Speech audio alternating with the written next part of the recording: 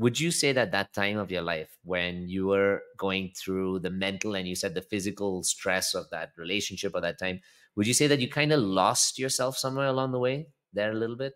Yes, absolutely. Because I was so outwardly focused. I was so Mhm. outwardly focused on changing him.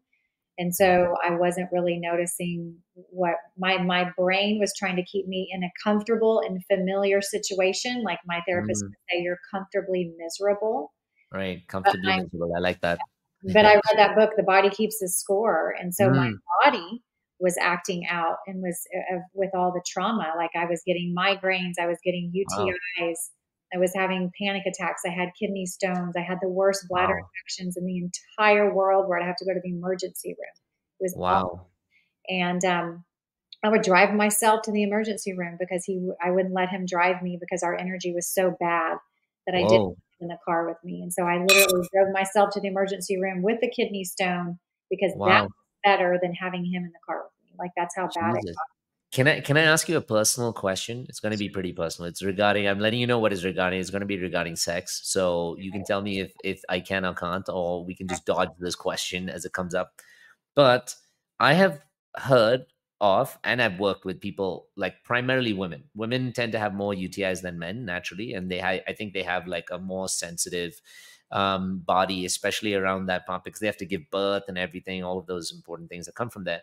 But I also noticed that women are way more sensitive to sexual reception than men are.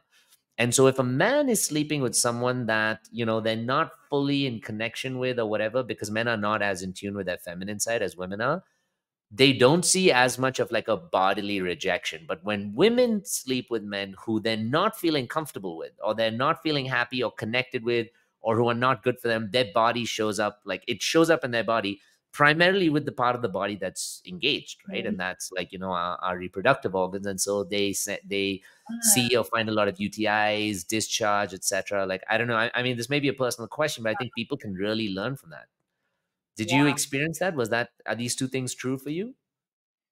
Yeah, no, I mean, I definitely was not wanting to engage in sexual relations with him at A the little end of our giggle. relationship for sure. Or when we Right. would, because we still did, maybe like once a week.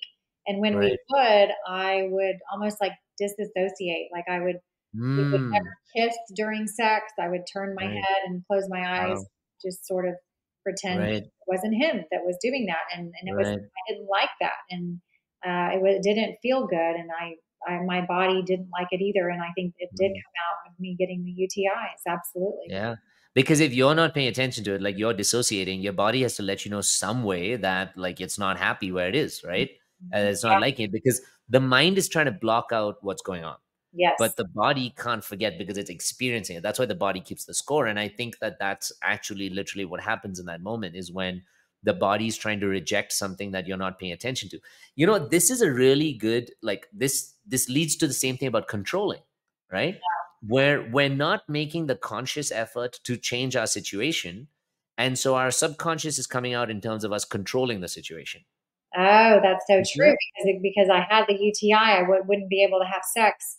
And so there Right. you go. Like I never thought of that before. Yeah. Isn't that crazy? That's how intelligent your body is. Yeah, that's It's amazing. amazing. Oh, Wow. Well, you know what? Thank you for even sharing that, really, and for answering my question, as awkward as it may have made you and squirm in your seat just a well, little bit. because it's you, I feel comfortable talking to you.